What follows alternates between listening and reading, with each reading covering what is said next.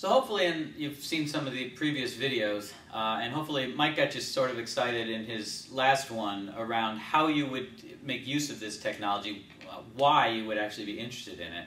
So let's talk a little bit about when you might actually give this a try, because if it's a new technology to you, you're not likely to want to just say, hey, let's take this really important project that our company is setting its sights on, and let's try out this new technology that may or may not work for us.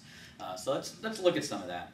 Well, first of all, a great opportunity to introduce semantics is when you're dealing with a lot of heterogeneous data. So we keep harping on the fact that this technology is built to federate, it's built to bring information in from multiple sources, and it's built to take information that looks different and be able to make it look the same.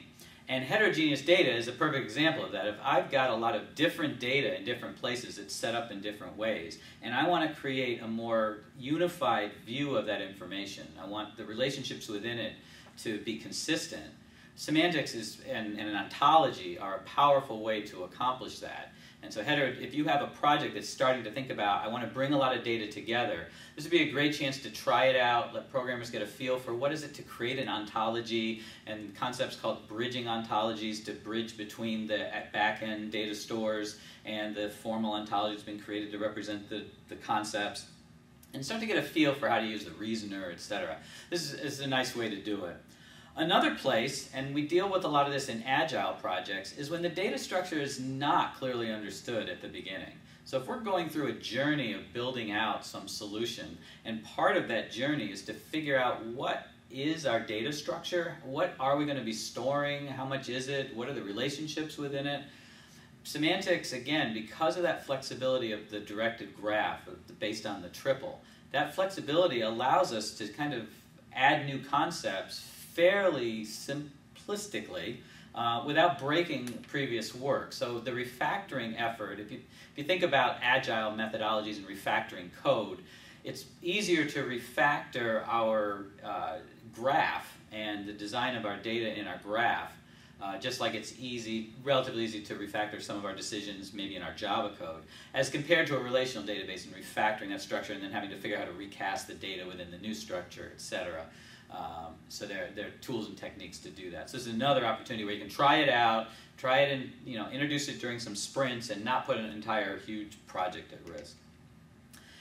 If you're dealing with a lot of rules in the data, so we've talked about the fact that a fundamental piece of technology involved with semantics is the reasoner. And the reasoner is really a sort of inference engine. It's an inference engine that knows how to use standards like OWL and RDFS. But at the end of the day, it's doing inferencing.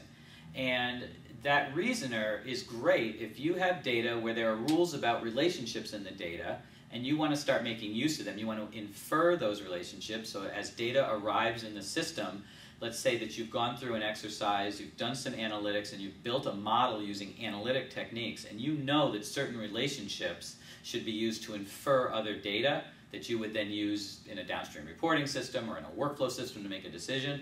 You can place those rules now in the ontology and have them actually processed as part of the data structure instead of worrying about pulling the data out and maybe into a separate rules engine. So it gives you another location close to the data now where that information can be reflected and built in real time. This is great if you think about web services and integrations. If those inferences are made at the data layer, I don't need to worry about, gee, if somebody makes a web service call into my data, will they get the same picture that somebody using my rule engine might get? Those kind of issues start to become less of a concern because now the data itself is the repository for some of those rules. Language flexibility, of course, the web makes language flexibility straightforward. There are a lot of standards around that in the way that we design our schemas, etc. And because the semantic technology is based on top of a lot of these standard protocols, we get the language flexibility essentially for free. Another beauty of using semantics to do integration is it starts to give us some vendor independence. So right now, if you think about trying to federate information between an Oracle data store, a MySQL data store, and an MS SQL Server data store, there might be some complexity with making that all work. Because the semantic technology doesn't really care anything about those specific technologies and it can give you a unified view, it starts to give you some independence from what are capabilities of Oracle versus what are capabilities of MySQL. I can house them within a central repository that has this semantic view on it. And then I can use that for reporting or analytics, etc. So there's a lot of power to just starting to think about how to separate yourself from those individual vendors. And then finally, again, as we keep talking about, this technology is built to work with other technology. It's not meant to replace existing systems. It's not meant to replace relational databases. They will continue to have their place. But it does augment what we can do with those systems. It makes them better. It makes them more effective. It allows us to be more agile with them. And that's a big part of this, is the fact that we can augment our current infrastructure and get a lot of value out of those systems by adding these concepts.